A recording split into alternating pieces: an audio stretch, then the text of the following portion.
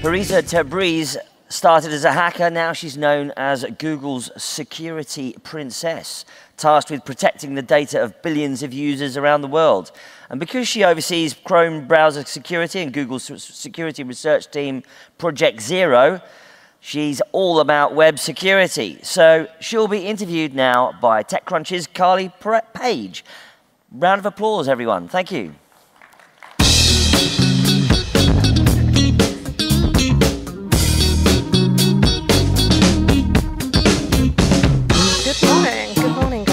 Good morning. Parisa, thank you so much for joining us. It's awesome to be here. Okay, so you have quite the job. You're in charge of Google Chrome, which I'm sure most people in this room use, along with billions of others. What are you seeing as the biggest security threats facing these users today? Well, awesome to be here. Awesome to see lots of folks here and have this conversation. And yeah, I'm responsible for Chrome today. Started Google a while ago working on security generally, and then came to Chrome to work on security, and now look at the whole browser, which is both end user product as well as a platform. And so we think about both people using a browser on their desktop computer, Windows, Mac OS, maybe a Chromebook, people using a browser on their phone, it could be Android phone, iPhone, and then also the platform and the web platform at large. And thinking about how do we help developers, or what are some of the threats that developers face. And we're super lucky to have a lot of people that use Chrome. And so as the browser's gotten more popular over the past 15 years, we actually just celebrated our 15th birthday this year, the attacks have also increased in terms of range of attackers and number of attackers, I would say. Typically a product launches, nobody uses it, you don't have too many attackers facing you. And so it's a good problem to have. And we face threats that are sort of the broad spam, phishing attacks to end users, as well as hyper-targeted attacks that are really looking at a patch gap between a security bug that we just fixed and the window by which a user is going to be updated, which now can be a week, and so it's not a big window. And I think with that ends up requiring just a really multi-pronged approach in terms of how do we approach security to defend against all of those attacks and attackers. And it's been an interesting journey in security, because some things are always the same, like you have untrusted input, and that typically is how you're going to run into security problems or security bugs. And in some ways that's been a theme since I've been working on computers and computing for the past 2 decades. On the other hand, things have gotten so much more complex and advanced in a lot of ways. And one of the things I love about the space and browsers and the web and security is just you're constantly learning and adapting and really thinking about how to be pragmatic and protect people from real threats, given there's no perfect solutions to the space. Absolutely. And when it comes to protecting all these people, what are the biggest challenges faced by you and your engineers?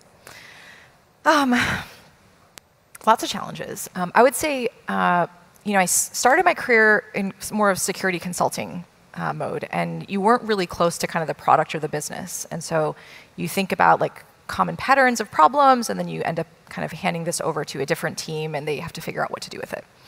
Working in Chrome now, I think about how do we build a product that is secure, and we think about how do we make it safe by default, but also fast and usable and simple, because we know that people are choosing to use software because it's easy to use and it's fast. That's one of the most important features of any product or service. And the challenge is often in that trade-off space of how do you build something that is secure and fast. And you want to optimize for both. And then when you get kind of into the details, some of the security protections that you want to build in, like exploit mitigations, okay, that's going to take extra checks in code. And so ooh, that's going to actually impact performance. And so that trade-off space is something that is just a real challenge, and one that we face every day. Security and performance is one. Security and usability is one. We have a wide range of users, each with different personal preferences or even kind of threats that they're thinking about. And there are some users who want to make sure that they're opting into the most advanced security protections, and they have a higher threat profile. Journalists, politicians, lots of vulnerable populations who are really wanting to opt in and take on additional protections, and some people that don't want to. And so how do you support kind of that range of users, make it simple to use, make it default, but then also give options in a way that doesn't result in just like hard to use, complex, crappy software is one of the big challenges I face. I think another thing is just the space moves so fast. And I took a artificial intelligence machine learning course in college, and for me that was kind of a while ago. And I mean, it was kind of lame then. And now, I think even just in the past 6 to 12 months, what we're seeing is made possible by applications of LLMs or Gen AI. It both, I'm learning so much and trying to learn so fast, and the pace of innovation and opportunity is happening really fast. And so one challenge is also just learning, and how do you stay like on the cutting edge, both in terms of building defenses, but also knowing that, bad actors are also taking advantages of advances in technology, and like this means that it's going to be harder to defend against those. Sure. I guess from an outsider's perspective as well, another challenge for you and your team must be balancing privacy and security. So it's no secret that's where Google makes its money. It collects user data for advertising. How do you ensure the security of your users while balancing those privacy considerations? Well, I think that security and privacy are super related. And for Chrome, which is probably where I'm the closest to, we've had an investment in privacy since the beginning, even before I worked on Chrome. Our privacy team is pretty international. Chrome's a pretty international team. Probably the biggest part of it is in Germany, actually. And I spent some time in Germany, and I actually think in a lot of ways, thinking about kind of privacy and some of the features we need to build in, some of the data protections we need to build into the browser. Like some of those early insights came from our team, outside of the US, and that's building incognito as a feature, building options, and more recently, how do we make security, privacy features like more comprehensible for people to understand those trade-offs. So super top of mind. I think in Chrome, we think about the web and how do we make the web a really thriving ecosystem. And one of the things I love about the web is I think it's so related to Google's mission of universal access to information. And universal in a lot of ways is free in some ways. And I've been working on the web for a long time. How do we ensure there's great content on the web? How do you ensure it's free? You have to make sure that people can have businesses and monetization, and so like ads is a part of that, and that's been the primary way I think a lot of people who've created create content on the web actually can do that in a sustainable way. So ads are part of the web and the ecosystem, and I think within Chrome we have both invested in making sure we're mitigating security attacks from ads. I remember. For a while, that was a vector for drive-by malware. And so like, how are we actually investing to make sure that ads also are not introducing security risks, not creating crappy experiences from a performance standpoint, or even just from like a user experience standpoint, and acknowledging that like, hey, that's an important part of even just content on the web. So again, a trade-off space, and whether it's security and privacy, or just thinking about kind of ads, content on the web, I think of these as complex problems and complex ecosystem problems, and ones that continue to advance, and that we think about a lot at Google, but also get feedback on from the rest of the world too, to make sure that we're continuing to adapt to kind of user expectations, norms, and also ultimately making things better. Sure. So speaking of complex problems, you also run Project Zero, which is... They are a complex problem. No, I'm just kidding. Which is Google's team for finding zero-day vulnerabilities in products. Yep. I think you found I don't know how many this year. A lot this year. A lot, yeah. Is it a bit of a game of cat and mouse? You find these 0 days, next week there's more. How do you deal with that? Yeah. So Project Zero is a security research team.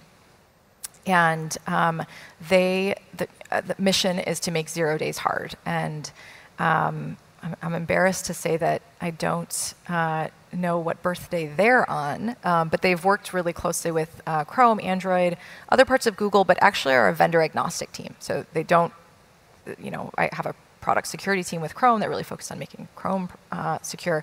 Project Zero is just like, hey, attackers don't care who made the software.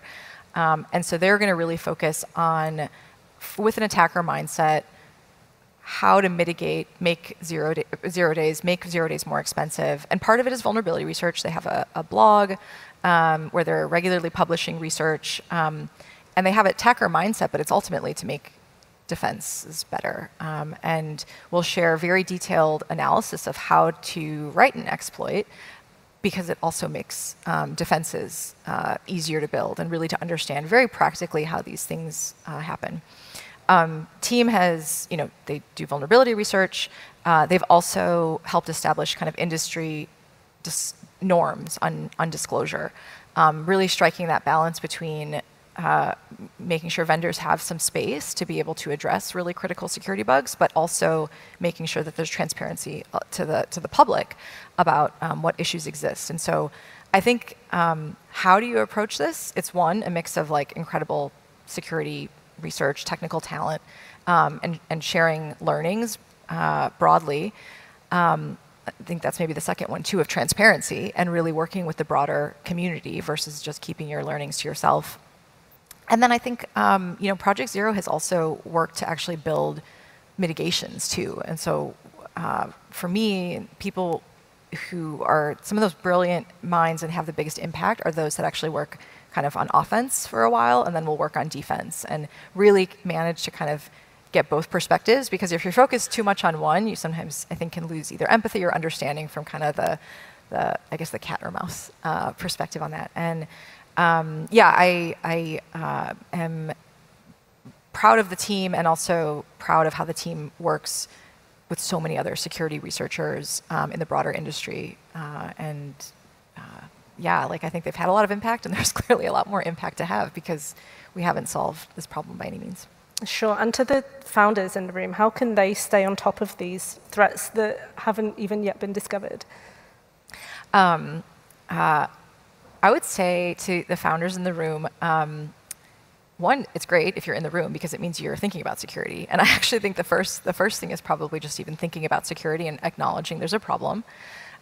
Second, I would say try not to get overwhelmed by it because I have a pretty big team focused on security, and if you're a founder and kind of in an early startup phase, you might be like, if Chrome can't solve it, how will I be able to solve it?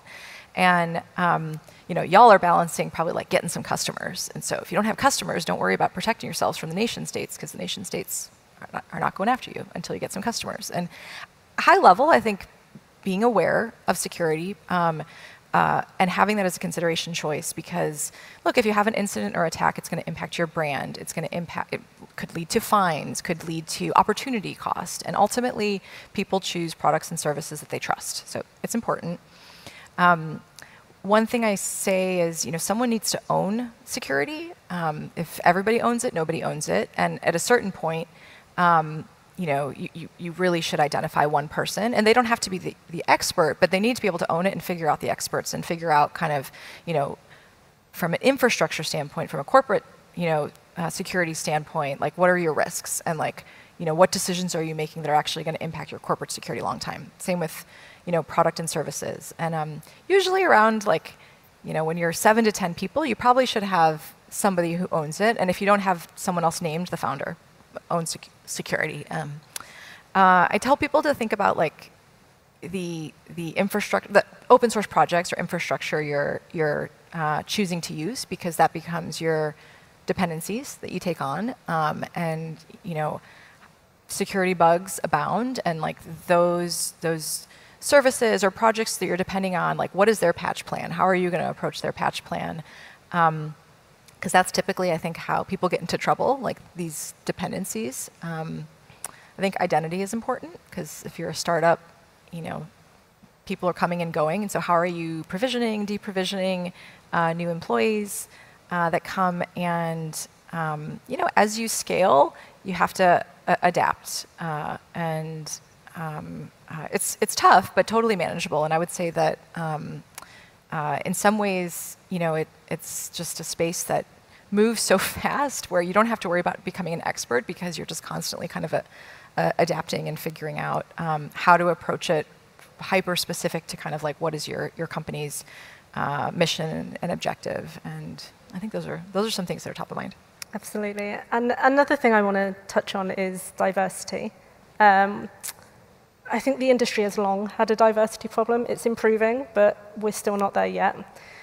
For the founders building out security teams, what does a diverse team look like?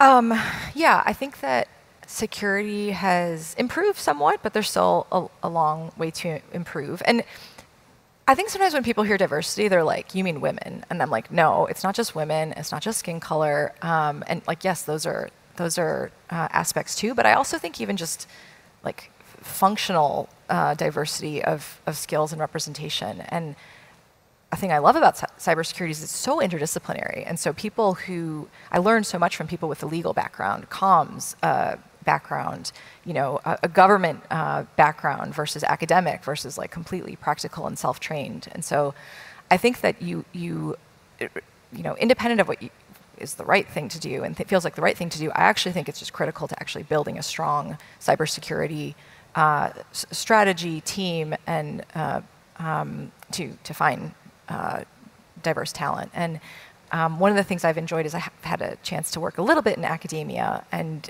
then a little bit with sort of hackers who are self-taught, many of whom dropped out of school, and then also a little bit with the government. And so there's so much actually common mission and desire to work together, but also very different perspectives that come to the table. And for me, I do a lot of hiring, whether it's security or just any role. I'm looking typically for someone who's got a growth mindset, is curious to learn, has demonstrated ability to learn, and actually like willingness and openness to kind of learn more. And it's so important for security too, just because things move so fast and you're just constantly learning. And then someone who's hardworking. And I actually think that those things, if those are your top attributes, they really broaden your aperture of like who you potentially want to take bets on. I look at that so much more than what acronyms and kind of what previous jobs are, and those can be signals too. But I think that the broader the pipeline, or the broader the aperture you do, the broader the pipeline you can have for talent. And I think it builds better teams and is also pretty important because we have a supply and demand problem too. And so finding the people to take bets on is important. Can you give an example of where having a diverse team has proved successful in the area of cybersecurity? Yeah, I mean, so for Chrome, when I joined the team, took on the team, it was about 6 people, fantastic group. 3 of them were named Chris, so like we did not even have name diversity.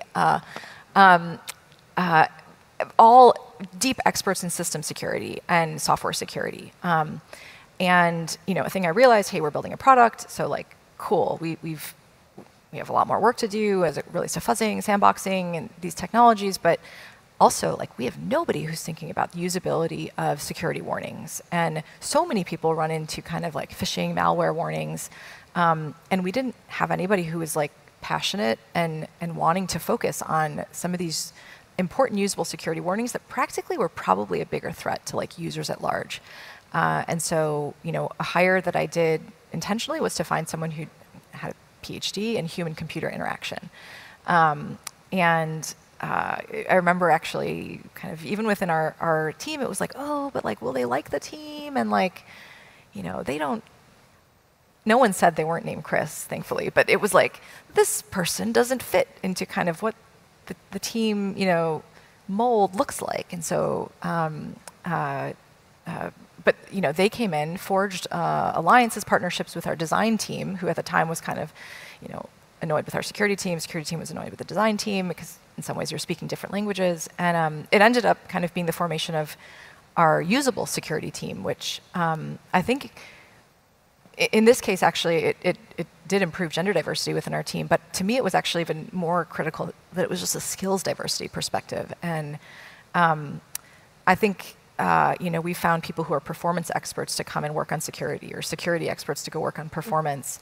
And I think that just builds better problems because you get somebody who has just a different perspective looking at the same problem. Sure, and we're rapidly running out of time somehow. And people want to go to lunch. I'm keen to hear about what Google is doing internally to protect itself against attackers. It must be targeted quite frequently. This summer, it was reported that Google was running a pilot program where it was giving employees laptops without internet access. Is that correct? Ooh, I don't know. And this is not my area of expertise. Okay. And so I'm a little bit nervous to talk to it because I know we have teams of hundreds of people thinking about how to protect Google. And yes, like we're being attacked kind of from all angles. Kind of like want to phone a friend and like ask Heather Adkins to answer this question, or we might go to a different one because I'm not as close to that. Sure. I guess my point here is we see headlines all of the time about high-profile cyber attacks affecting everyone: tech companies, gaming companies, casinos. Google is rarely in those headlines. What is it doing differently to protect itself? Well, I think and Google has gotten hacked. Operation Aurora, now this was maybe a decade ago, was a pretty big profile hack, and we were sort of transparent about what had happened. And since then, I mean, we invest tons in actually making sure that we're evolving Google's infrastructure to in some ways assume like, hey, maybe some employee has been hacked. How do we mitigate the actual risk of that, especially when it comes to user data? So some of it's access control.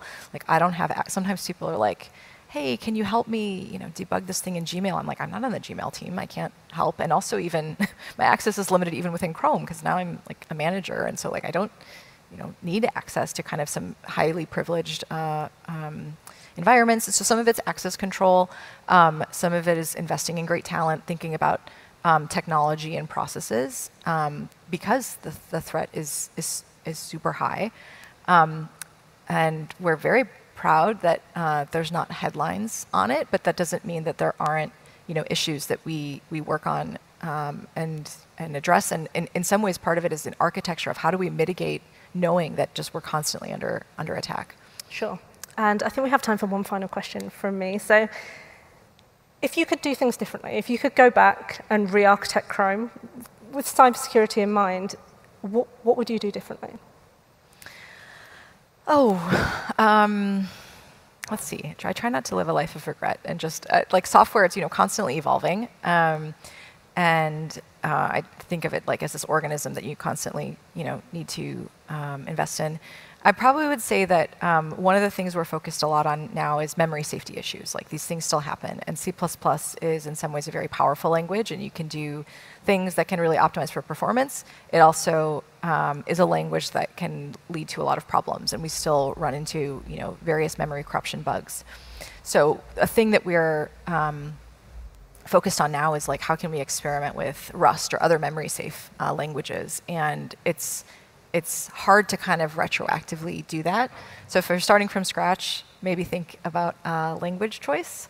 But it's hard to know because tech advances, and 15 years ago that wasn't really an option. And so in part, some of what we try to do is like look at the state of the world today and like what's happening and how do we apply this to Chrome is kind of the continual thing that we think about. Brilliant. Thank you so much for joining us. Thank It was a fascinating tour. Thank you. It was super fun. Thanks, guys. Everyone. Enjoy lunch.